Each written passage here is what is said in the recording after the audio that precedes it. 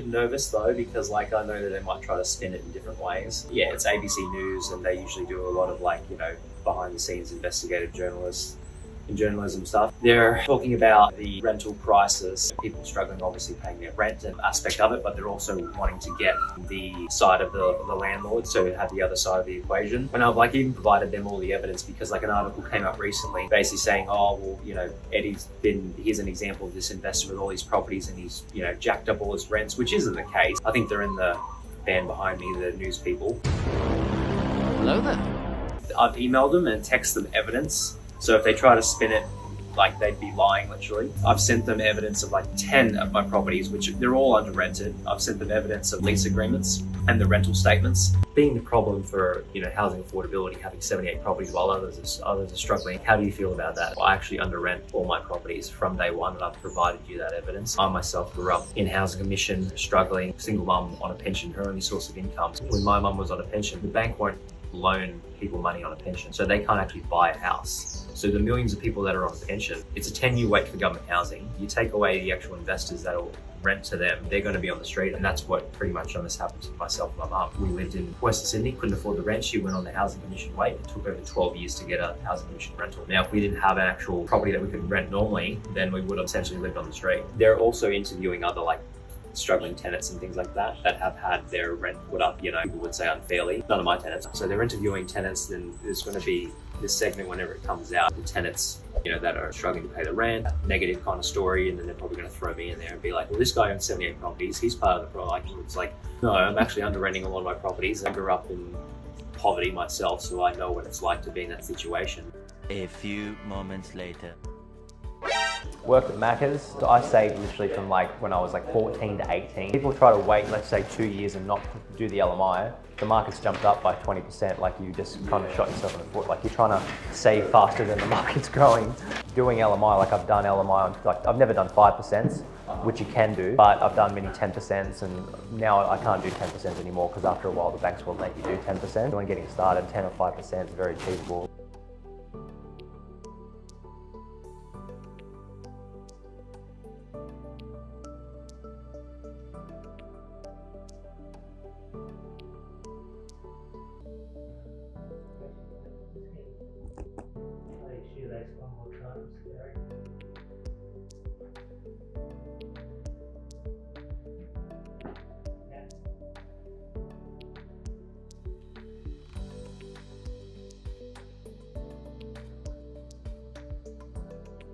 Name is Eddie Dilleen, spelling is E-D-D-I-E, D-I-L-L-E-E-N. The property managers put the property back online for rent, and they do what they call comparable market analysis. It was previously rented for $450 as an example. The property manager sees everything's even renting for like $550, you know, $600. And we put it up to below market rent, because to me it's also more important to get someone in there quickly, and I've always generally put stuff under, so it's the best kind of bargain out there in the market. So literally I'd have more applications, more tenants that are actually open to that, and therefore get a tenant in quicker. Maybe yes, $50 a week less, but you're getting it rented that day instead of waiting 2 weeks, which will cost you an extra more than $50. I've heard stories where, you know, rents have been pushed up by 40–50% in some cases, which is absolutely crazy, or even double in some cases. So to me, on average, which I'd say would even be on the high side, 10–15% that the rents have gone up, it's severely under. And I'm always more than happy to share the exact, you know, the rental statements and the lease agreements and, you know, rental appraisals to show that I do under rent the properties, because it's more about, you know, that consistency and keeping the tenants in there.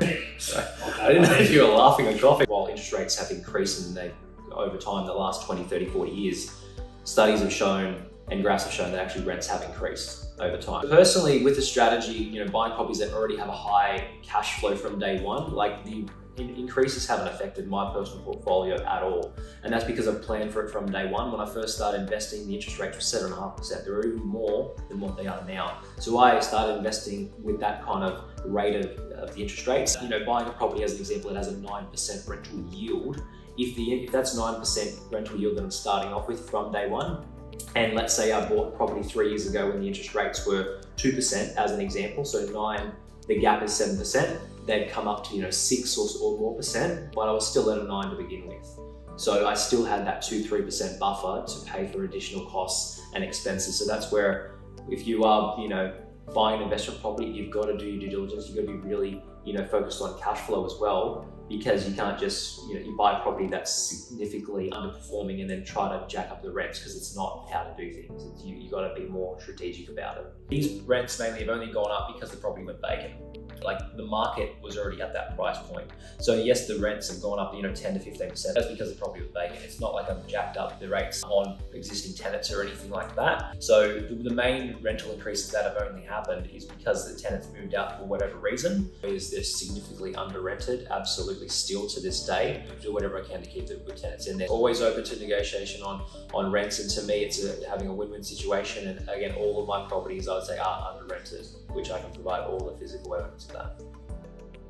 77 of those are investment properties under rented. I think that when we first get to this part of the interview, hearing the phrase under rented at the start might maybe confuse people. Yeah, I just worry that, it's going to go the opposite direction, and people are going to think, it could go directly to that negative part, where literally they're all under rented. So to me, it's very important to have that message across, because I don't want people to think I own 77 properties and I've put the rent when I haven't done that at all. Great, thank you so much for that. Thank you. What did you do at Macca's? Were you front of house or back of house?